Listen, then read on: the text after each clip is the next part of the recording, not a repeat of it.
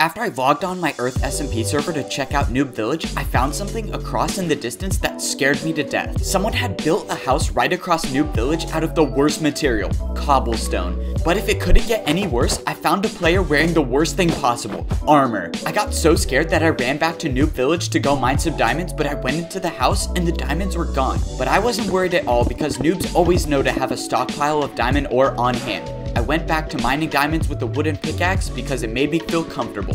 If you want to join Noob Village yourself and live in a nice dirt house, or go across the street and build a weird house out of cobblestone, come on Playblocks and pick your side. Please work, please work.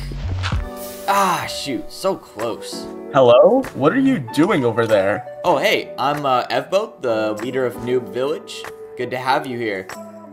Were you just trying to make a cobblestone generator? Because that's not how you do it. Anyways, you want me to show you around? So